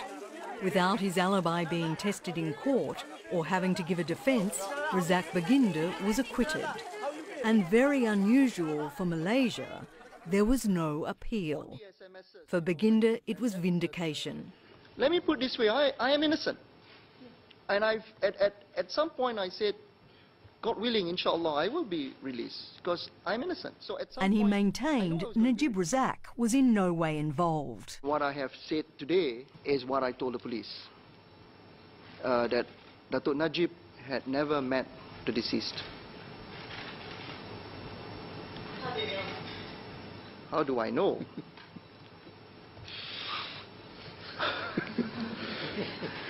It's like asking me, I mean, I know. Okay? I know. 6 months after Baginda's acquittal, Najib Razak was sworn in as Prime Minister. But his leadership would be haunted by questions surrounding Altantuya's murder and the claim she was owed money from a controversial submarine deal. The billion-dollar purchase of 2 Scorpene submarines from the French was signed in 2002 by Najib Razak when he was Defence Minister. Baginda, who brokered the deal, insists Altantuya was never involved. The purported deal was signed in June 2002. I first met the deceased November or December 2004. That's almost a 2-year lapsed. So I just failed to see the connection, but yet it still went on and on and on. These are the lies that But Baginda's connection with the deal didn't stop when it was signed. His wife was a director of a Kuala Lumpur-based company, Perimaker, which was awarded a $125 million contract to provide support and coordination services for 6 years while the submarines were built. Confidential documents from an ongoing French investigation into the deal, leaked to an online media outlet, reveal that Altantuya was by Baginda's side at least some of the time. There were receipts and air travel documents of both Razak Baginda and Altantuya. She had travelled to Macau, she had travelled to Hong Kong and to Paris with Baginda. The link with Altantuya in the Scorpene submarine may have been informal, at the least. But it did not preclude the fact that she may have known many of the details of the procurement. In 2009, Cynthia Gabriel was head of the Malaysian anti-corruption NGO Shah Alam that filed a complaint about Perimaker with French authorities and sparked the investigation. The company was formed only a few months prior to the submarine deal. Perimaker was formed purely and solely to receive the money, which we believe are kickbacks. The French investigation into bribery and kickbacks is also looking into other companies that appear to have benefited from the deal, including one linked to Baginda and his father.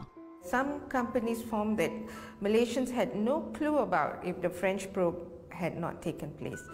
And we're not talking about a few 100,000 or 1 million or 2 million. We're talking about hundreds of millions actually being funneled into these companies. And document 97 clearly states who are the main beneficiaries, and it goes back to the political party that's in power.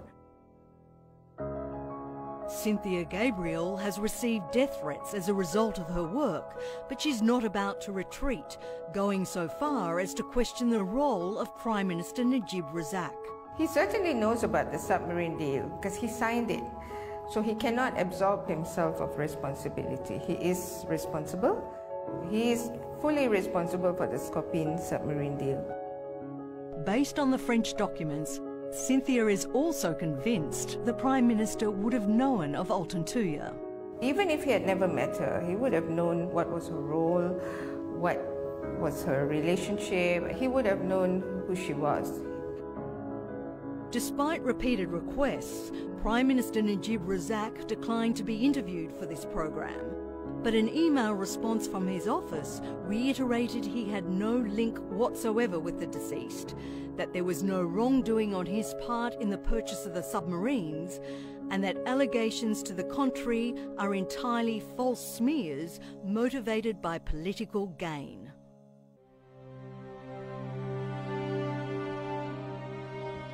Altantuya's father, Setif Sharabu, is determined to get justice for his daughter. It is very difficult for me, mentally, to keep going to Malaysia. I feel horrified, to be honest. It feels as if I'm entering this frozen ice, even though it's a hot tropical country. Travelling to Malaysia is not only traumatic for him, he believes it's also risky. But he agreed to meet us on neutral ground in Hong Kong. It's clear their aim was to kill my daughter. My daughter did nothing bad to this country. Maybe she made someone furious or mad, but she wasn't a terrorist. She didn't kill anybody. She didn't illegally cross borders. There must be a huge amount of money, power, and possibly crucial operations behind this. It's obvious. Ram Karpal Singh is an opposition MP and the lawyer representing Mr. Sharabu in his civil case against the two convicted security officers, the Malaysian government and Razak Baginda. For me, the entire purpose of this case is to find out motive. That's my ultimate goal as far as I'm concerned. And we will not be intimidated by any quarter, that's for sure. How are you? Mr. Sharabu has waited 8 years for the criminal process to end, so his civil proceedings can begin. He's hoping he'll finally find the truth behind his daughter's death.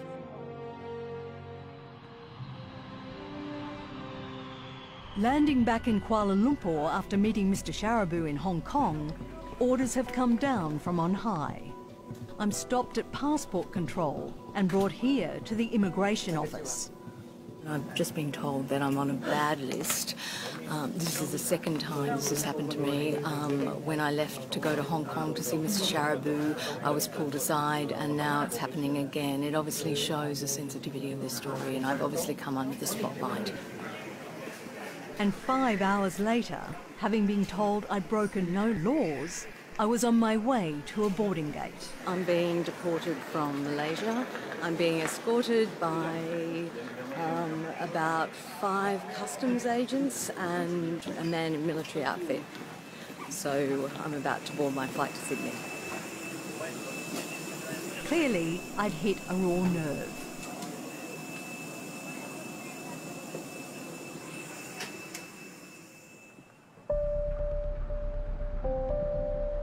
But back in Australia, our investigation didn't stop. Inside the high security section of this immigration detention centre in Sydney is none other than Cyril Azza Umar, one of the security officers found guilty of Altantuya's murder. He and Azila Hadri were originally convicted and sentenced to death in 2009. But in August 2013, that decision was sensationally overturned and they were set free. The prosecution appealed, but incredibly no travel restrictions were imposed on the two. And in January this year, when they were reconvicted, Cyril was nowhere to be found. He'd fled to Australia, where the laws prevent anyone being extradited if they face execution. This man is a distant relative of Cyril's. He doesn't want to be identified because he fears reprisals. We'll call him Frank. Cyril stayed with him until his arrest on the 20th of January this year, after Malaysian authorities issued an Interpol alert. We were on the ferry. Yep, there's Cyril. There's the Opera House in the background. And at this stage you knew nothing about his past? I did not know. Frank claims it wasn't until the 6th of January he found out Cyril had been on trial for murder and was waiting for the verdict. We were sitting in my home. I was looking at his passport and I said, look, we've got to get online and do your visa if you want to stay. That's when he proceeded to tell me he'd shot a woman. And I'm sort of, hang on, what are you telling me? I said, are you making this up, or is this the truth? And he said, it's the truth. And then, according to Frank, Cyril revealed there were not just 2 at the scene, but 3. And shockingly, the third person was Razak Baginda, Altantuya's former lover and the Prime Minister's close friend. I said, did you pull the trigger? Like, did you? He said, no, I didn't pull the trigger. Razak pulled the trigger. But he told me he went back and he blew the body to pieces. Like, yeah. I said, but you had a choice. You had a choice of walking away from the situation and leaving it alone. And he said, I would have been dead. Because what he knew. Razak Baginda refused to be interviewed. When we put Frank's claim to him, he ridiculed it.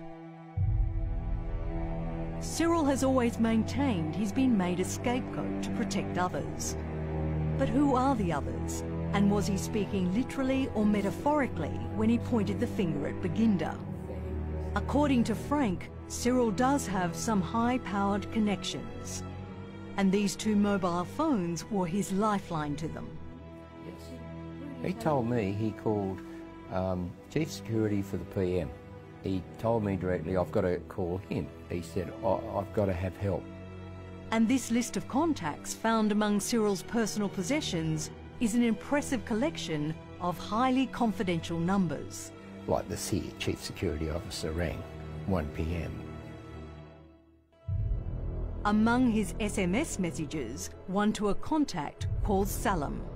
Salam is Abdul Salam bin Ahmed, a businessman with a history of bribery and powerful political connections, travelling in the entourage of the former and current Prime Ministers and with close ties to the Special Branch Police. It appears from Cyril's SMS, Salam is acting as a middleman for someone with a lot at stake. Greetings, boss. I am in difficulties here. I want 2 million Australian dollars before you come to meet me. I need to guarantee the future of my child here. After that, I want 15 million and I will not return to Malaysia. Not ever. I won't bring down the PM. 4.5 hours later, Salam responded with, they want to discuss. Salam didn't respond to our questions about his role as a middleman, but recently visited Cyril in detention for a 3rd time. As we go to air, Cyril remains in detention in Australia. Razak Baginda is director of his own Islamic Peace Foundation. Najib Razak is still Prime Minister. And Altantuya's family continues to grieve for their loss. Her kids hunger for their mother's love. It's missing. It's gone. Nothing can replace a mother's love and care for her children. Nothing. Altantuya's life was taken away. She was executed. Someday, those people who did this crime will be punished. The full response from the Malaysian government spokesperson about the issues raised in this report can be seen on the 101 East website. The murder case of Altantuya Sharibu, a 28-year-old Mongolian translator whose body was blown to bits in the Malaysian jungle, has just about everything. It's a shocking tale. The gruesome murder of a young Mongolian woman. And it's one the Malaysian government doesn't want us to tell. I'm being deported. Why she was killed, no one knows, fueling suspicions of a massive cover-up. But in Australia, new information emerges. I'm sort of, hang on, what are you telling me? Did you pull the trigger? I'm Steve Chow. On this episode of 101 East, we investigate a sensational murder mystery.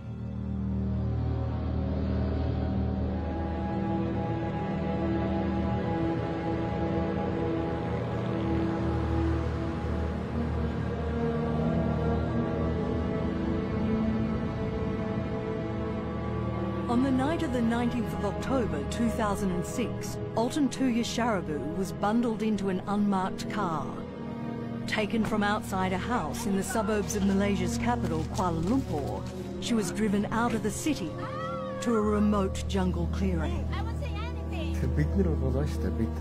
What happened was just like in the movies. I've seen such terrible things only in the movies. Its capital, this time, the movie became my reality. Somewhere between 10 p.m. and 1 a.m., Altantuya was shot in the head with a high-powered semi-automatic weapon. Military-grade explosives were then strapped to her body and detonated.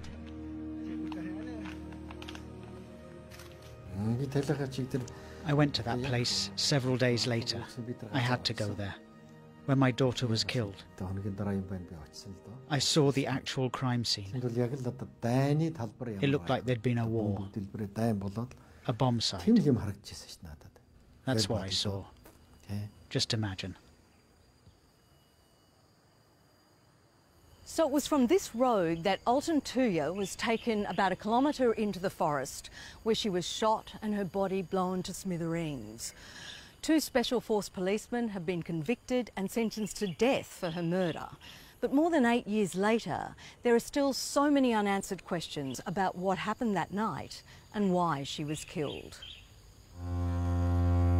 The convicted murderers were Azila Hadri and Cyril Azza Umar. They were members of an elite protection squad. Their job, to guard Malaysia's top leaders. Why they would murder the young Mongolian woman remains a mystery. And with no motive ever established, speculation is rife others were involved and are being protected at the highest level of government. The number one question on everyone's mind is motive. Everyone wants to know who ordered it. Because these 2 officers who have been found guilty beyond reasonable doubt now didn't even know her. You know, they had no reason to have hurt her in any way.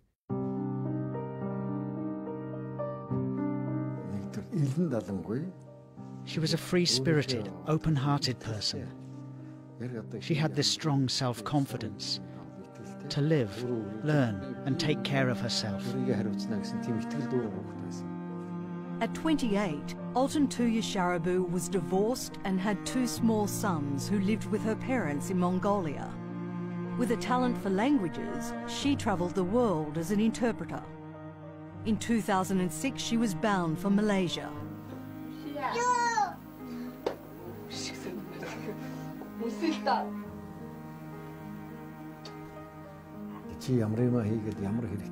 I asked her, why are you going there?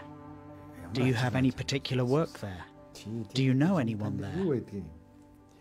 She said, I've met this big boss there. By big boss, we Mongolians mean a person with great power.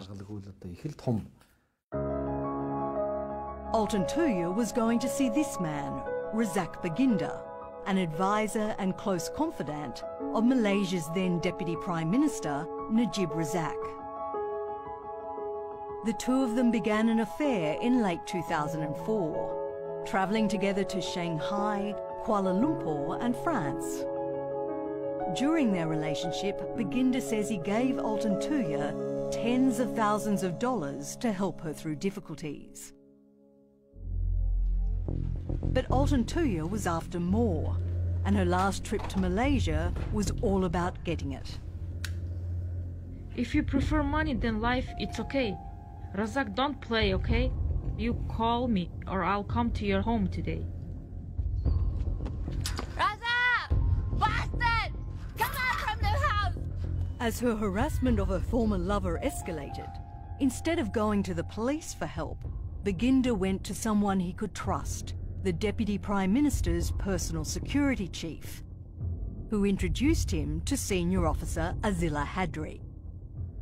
In an affidavit, Baginda says Azila boasted he'd killed people in the past and said he could fix the problem. Baginda says he warned the officer not to do anything untoward. As the days went on, Altantuya became worried she was being followed and began to fear for her life. On the afternoon before she was murdered, she went to the police to make an official report.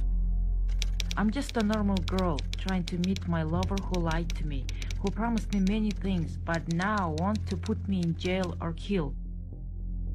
Maybe it's my fault to blackmail him, but I have my own problem because of his lies. If something happened to me, please check with this person.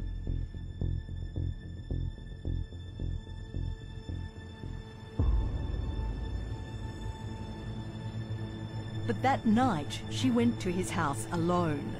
And it was then that she was taken away by Azila and his junior officer, Cyril Umar, and never seen alive again.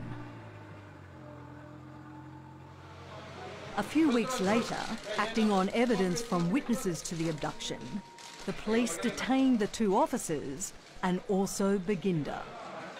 Her former lover was charged with abetting the murder. But during his trial, a key witness became concerned that crucial evidence was being suppressed.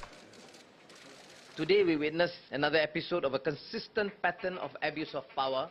He took what he knew to the then opposition leader, Anwar Ibrahim. Recently, one of the witnesses in the Altantuya trial approached us with detailed information of events connected to her disappearance and murder. The information was shocking. I was arrested under 302. The witness was Bala, a private investigator hired by Baginda to protect his family against Altantuya. The alleged information documented in a statutory declaration. Among the most explosive allegations were that the Deputy Prime Minister had also had an affair with Altantuya and had introduced Baginda to her at a diamond exhibition in Singapore, that the three of them had dined together in Paris, and that Altantuya was promised $500,000 commission for assisting in a controversial submarine deal with the French. That evening, the Deputy Prime Minister fronted the media at Parliament House. I never met her at all. I'm not worried because the truth will prevail, and I believe in the system. I believe that I've not done anything wrong, so therefore there's nothing to be worried about. Life goes on. Then the next morning, in an extraordinary turn of events, Bala fully retracted his statement, declaring it inaccurate and not the truth, and that he'd been compelled to sign it. He then mysteriously disappeared, leaving lawyer Amerik Sidhu, who drafted the original statement, bewildered. My initial response was, this is total rubbish, because he had spent a long time with me, going through everything piece by piece. So when the phrase under duress was used, I was convinced there's somebody else behind it. Amerik had to wait more than 2.5 years to find out what happened. Bala telephoned me from Kashmir. The first thing he said was basically, sorry boss, I've caused you a lot of trouble. The two finally met up again in Singapore, Bala telling Amerik he stood by everything in his original statement. Is there anything in the first SD which you said which is not true? No, nothing. The PI then recounted how he was intimidated into changing it. First by a good friend of the Deputy Prime Minister's wife, and then by Najib Razak's younger brother. Army intelligence was waiting in front of my house, he said. They're already watching your house, he said. And the Malay man asked me whether you are married. I said yes. Do you love your family? I said yes. If you love your family, just follow instruction, just follow him. Everything will be okay, he said. Hello? Spooked, Bala called his wife at home. Call பண்ணி என்னை கேட்டார் மத. Is anybody outside there? நான் சொன்னேன் ஏன் ஒரு சேப்பு காட்டி நிற்கிது சார் அப்படின்னு சொன்னேன். You just lock the gate, உள்ளுக்கு கொண்டு போ, பிள்ளைங்களாம் கொண்டு போன்னு சொன்னார். கொண்டு போயிட்டு வச்சது அதோட no cost, no nothing. After that, he offered me 5 million for me to retract the SD. Then at 2 a.m, Bella arrived home escorted by 2 men. Like பயந்து போய் அப்போ நான் கேட்டேன் என்ன ஆச்சு சுரேஷ்னு கேட்போம். சுரேஷ் told me பல வந்து நம்பர் 1 மேலே வந்து இது பண்ணி எஸ்டி கொடுத்துருக்காரு, தப்பாக கொடுத்துருக்காரு, அதனால் பாலாவுக்கு உயிர் மேலே ஆபத்து. ஸோ நீங்கள் என்ன செய்யணும், இந்த நாட்டை விட்டு வெளியே போயிடணும். நான் கேட்டேன் அப்புறம் என் பிள்ளைங்க படிப்புலாம் என்ன ஆகுறதுன்னு கேட்டேன். எல்லாமே நாங்கள் பார்த்துக்குவோம். அப்போ நான் சொன்னால் எப்படி நாங்கள் சர்வைவ் பண்ணுறதுன்னு கேட்கும்போது பாலாவுக்கு வந்து 20,000 வெள்ளி சம்பளமோ 5 மில்லியனும் ஆஃபர் பண்ணியிருக்காங்க அப்படின்னு. யார் ஆஃபர் பண்ணதுன்னு கேட்டதுக்கு நஜீப்னு சொல்லி சொன்னார். Bella and his family were escorted out of the country the next morning. They say go for holiday for few months, not for 5 years. They say only for until PM, Najib come PM, you come back. How many months? Not even 1 year. Now 5 years, man.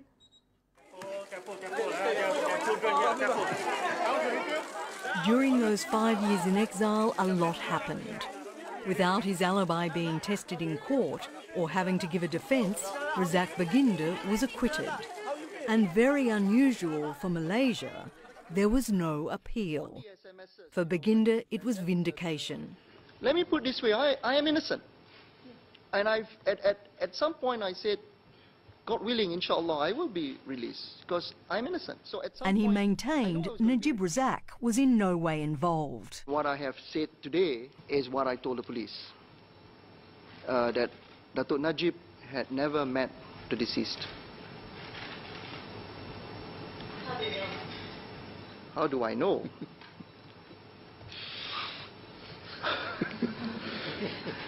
It's like asking me, I mean, I know. Okay? I know. 6 months after Baginda's acquittal, Najib Razak was sworn in as Prime Minister. But his leadership would be haunted by questions surrounding Altantuya's murder and the claim she was owed money from a controversial submarine deal. The billion-dollar purchase of 2 Scorpene submarines from the French was signed in 2002 by Najib Razak when he was Defence Minister. Baginda, who brokered the deal, insists Altantuya was never involved. The purported deal was signed in June 2002. I first met the deceased November or December 2004. That's almost a 2-year lapsed. So I just failed to see the connection, but yet it still went on and on and on. These are the lies these are the lies. But Baginda's connection with the deal didn't stop when it was signed. His wife was a director of a Kuala Lumpur-based company, Perimaker, which was awarded a $125 million contract to provide support and coordination services for 6 years while the submarines were built. Confidential documents from an ongoing French investigation into the deal, leaked to an online media outlet, reveal that Altantuya was by Baginda's side at least some of the time. There were receipts and air travel documents of both Razak Baginda and Altantuya. She had travelled to Macau, she had travelled to Hong Kong and to Paris with Baginda. The link with Altantuya in the Scorpion submarine may have been informal, at the least. But it did not preclude the fact that she may have known many of the details of the procurement. In 2009, Cynthia Gabriel was head of the Malaysian anti-corruption NGO Shah Alam that filed a complaint about Perimaker with French authorities and sparked the investigation. The company was formed only a few months prior to the submarine deal. Perimaker was formed purely and solely to receive the money, which we believe are kickbacks. The French investigation into bribery and kickbacks is also looking into other companies that appear to have benefited from the deal, including one linked to Baginda and his father. Some companies formed that Malaysians had no clue about if the French probe had not taken place.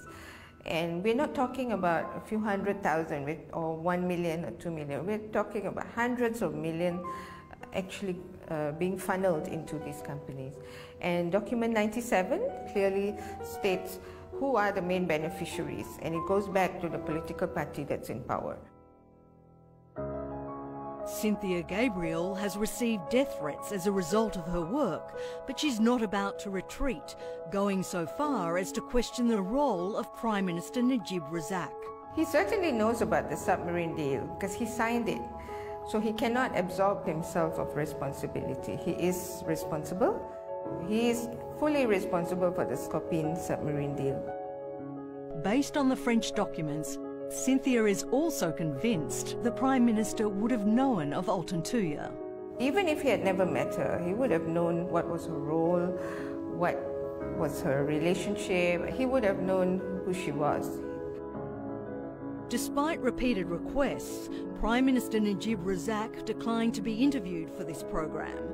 But an email response from his office reiterated he had no link whatsoever with the deceased, that there was no wrongdoing on his part in the purchase of the submarines, and that allegations to the contrary are entirely false smears motivated by political gain.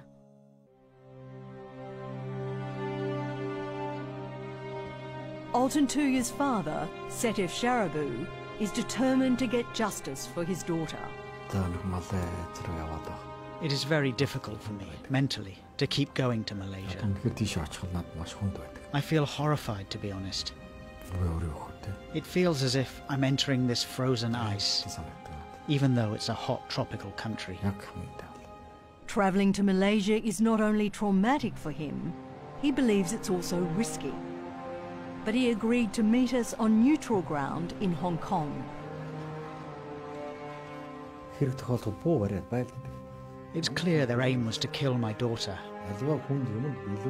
My daughter did nothing bad to this country.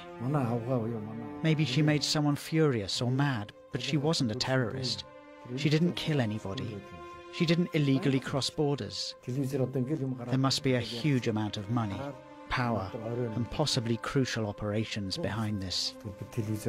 It's obvious. Ram Karpal Singh is an opposition MP and the lawyer representing Mr. Sharabu in his civil case against the two convicted security officers, the Malaysian government and Razak Baginda. For me, the entire purpose of this case is to find out motive. That's my ultimate goal as far as I'm concerned. And we will not be intimidated by any quarter, that's for sure. How are you?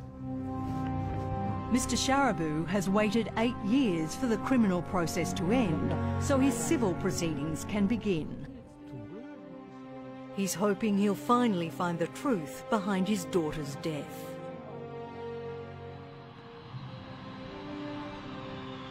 Landing back in Kuala Lumpur after meeting Mr. Sharabu in Hong Kong, orders have come down from on high.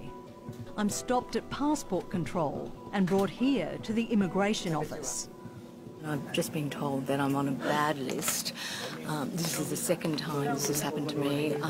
When I left to go to Hong Kong to see Mr. Sharabu, I was pulled aside, and now it's happening again. It obviously shows the sensitivity of this story, and I've obviously come under the spotlight.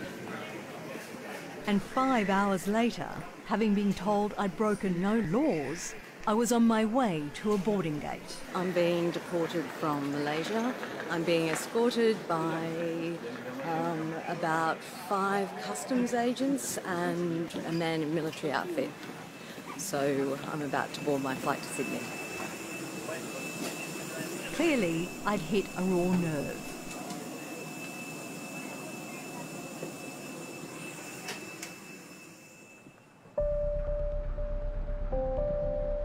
But back in Australia, our investigation didn't stop. Inside the high security section of this immigration detention centre in Sydney is none other than Cyril Azza Umar, one of the security officers found guilty of Altantuya's murder. He and Azila Hadri were originally convicted and sentenced to death in 2009. But in August 2013, that decision was sensationally overturned and they were set free. The prosecution appealed, but incredibly no travel restrictions were imposed on the two. And in January this year, when they were reconvicted, Cyril was nowhere to be found. He'd fled to Australia, where the laws prevent anyone being extradited if they face execution. This man is a distant relative of Cyril's. He doesn't want to be identified because he fears reprisals. We'll call him Frank. Cyril stayed with him until his arrest on the 20th of January this year, after Malaysian authorities issued an Interpol alert. We were on the ferry. Yep, there's Cyril. There's the Opera House in the background. And at this stage you knew nothing about his past? I did not know. Frank claims it wasn't until the 6th of January he found out Cyril had been on trial for murder and was waiting for the verdict. We were sitting in my home. I was looking at his passport and I said, look, we've got to get online and do your visa if you want to stay. That's when he proceeded to tell me he'd shot a woman. And I'm sort of, hang on, what are you telling me? I said, are you making this up, or is this the truth? And he said, it's the truth. And then, according to Frank, Cyril revealed there were not just two at the scene, but three. And shockingly, the third person was Razak Baginda, Altantuya's former lover and the Prime Minister's close friend. I said, did you pull the trigger? Like, did you? He said, no, I didn't pull the trigger. Razak pulled the trigger. But he told me he went back and he blew the body to pieces, like, yeah. I said, but you had a choice. You had a choice of walking away from the situation and leaving it alone. And he said, I would have been dead. Because what he knew. Razak Baginda refused to be interviewed. When we put Frank's claim to him, he ridiculed it. Cyril has always maintained he's been made a scapegoat to protect others. But who are the others? And was he speaking literally or metaphorically when he pointed the finger at Baginda? According to Frank, Cyril does have some high-powered connections. And these two mobile phones were his lifeline to them. He told me he called Chief Security for the PM. He told me directly, I've got to call him. He said, I've got to have help. And this list of contacts found among Cyril's personal possessions is an impressive collection of highly confidential numbers. Like the Chief Security Officer rang 1 PM. Among his SMS messages, one to a contact called Salam.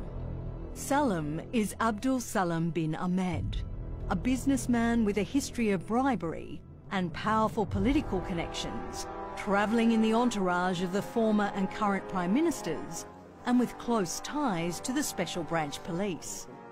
It appears from Cyril's SMS, Salam is acting as a middleman for someone with a lot at stake. Greetings, boss. I am in difficulties here. I want 2 million Australian dollars before you come to meet me. I need to guarantee the future of my child here. After that, I want 15 million and I will not return to Malaysia. Not ever. I won't bring down the PM. 4.5 hours later, Salam responded with, they want to discuss. Salam didn't respond to our questions about his role as a middleman, but recently visited Cyril in detention for a third time. As we go to air, Cyril remains in detention in Australia. Razak Baginda is director of his own Islamic Peace Foundation. Najib Razak is still Prime Minister. And Altantuya's family continues to grieve for their loss. Her kids hunger for their mother's love. It's missing. It's gone. Nothing can replace a mother's love and care for her children. Nothing. Altantuya's life was taken away. She was executed. Someday, those people who did this crime will be punished. The full response from the Malaysian government spokesperson about the issues raised in this report can be seen on the 101 East website.